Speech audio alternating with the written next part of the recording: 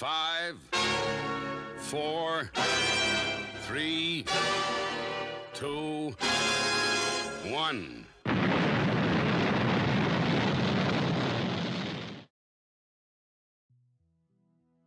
Hello humans, Retro Rocket Man back again with another Titan Hero Series custom. This time, Ironman. These are your typical 12-inch scale action figures, and it's a very basic version of Ironman, and as you can see he's got no paint or very little paint detail. A while back I already did a custom paint on this particular figure, and this time round I'm going to do it a little bit different. I'm going to experiment and make up my own colour schemes. I'm going to make him look like he's an antique. With the previous version I did, he's the classic gold, red and silver version, many typical of what you might find in the cinematic universe, although I didn't strictly adhere to any particular version of him. I just sort of made up these colour schemes as I went along, so I'm going to do the same again today.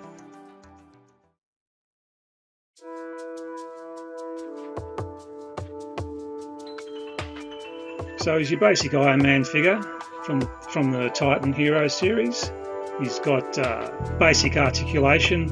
He has a swivel and tilt head articulation at the shoulders only. This particular one is quite loose. And on the wrists, his hands will swivel 360 degrees. And just basic hip forward and not back at all. No knees or ankle articulation whatsoever. So a very basic figure. So I'm going to have a go at repainting him.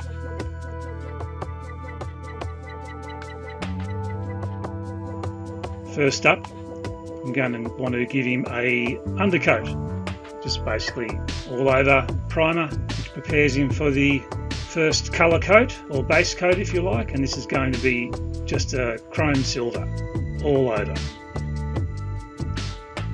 Just make sure that you do this outside if you're having a go at yourself, because you need good ventilation for this process.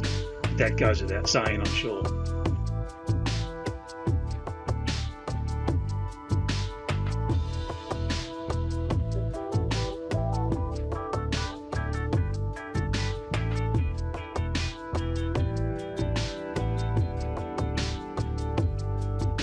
So now he looks quite metallic, no more flat boring red plastic. So the next step is to give him an all-over wash with black shoe polish.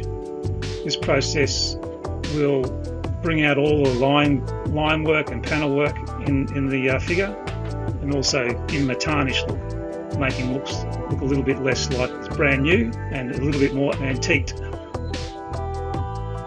Once that's dried, it's time to remove the excess with a damp, soft, non-scratching scourer sponge. This will take off a lot of the surface shoe polish and leave it in the lines and panel work. Makes him stand out. So it doesn't take too much heavy scrubbing. It's just a light, wet approach, and it comes off relatively easy. You just want to be careful you don't go too harsh and start taking off your paintwork. That's why you would want a non-scratching scouring sponge.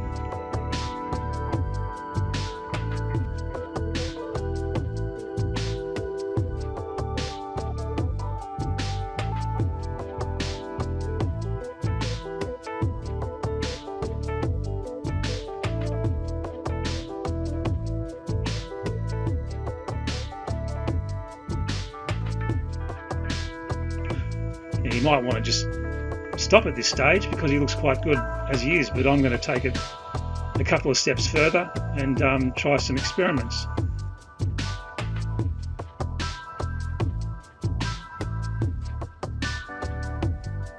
Now I want to create some more contrast, so I'm using brown shoe polish in certain areas of the Ironman suit just to create contrast. And next up is metallic eyeshadow, just to taint the silver areas, in not all of them, just here and there. I'm making this up as I go along, and as you can see, it just gives the suit a different kind of look. You can do this as little or as much as you like. It all comes down to personal taste. Basically just rubbing it on with my finger and it stains the plastic straight away. And with that metallic property to the eyeshadow, it actually complements the Ironman suit. So basically I'm going to be going for a rustic, washed out look, and eventually I'll remove a bit more of the brown shoe polish to give it a rustic, distressed feel.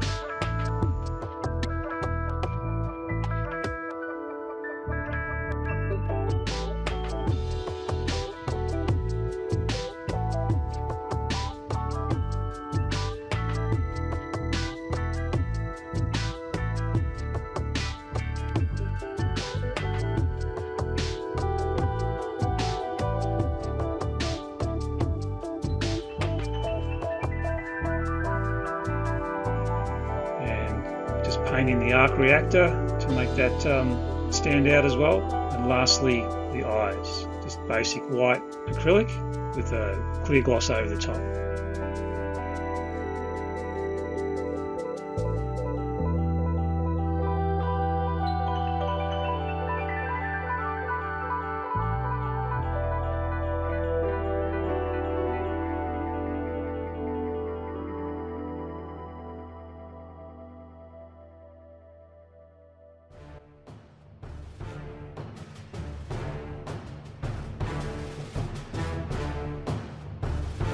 So there you have it, humans. That's my antiquated look on Ironman.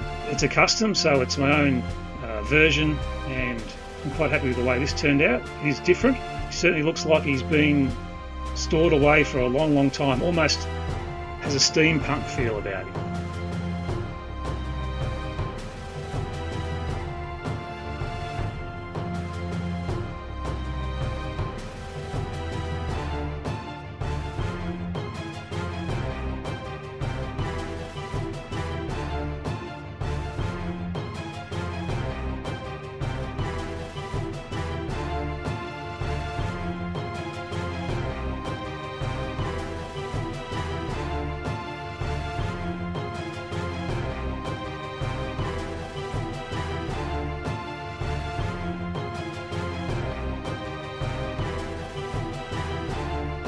So here he is, side by side with my previous incarnation. Exactly the same figure, but two massively different looks. And in my opinion, they complement each other. They look quite good standing next to each other, almost like a before and after. So from a basic plastic figure to something that's much more displayable. So anyway, humans, this is Retro Rocket Man. Hope you enjoyed this video, and I'll see you in the next one. Over and out.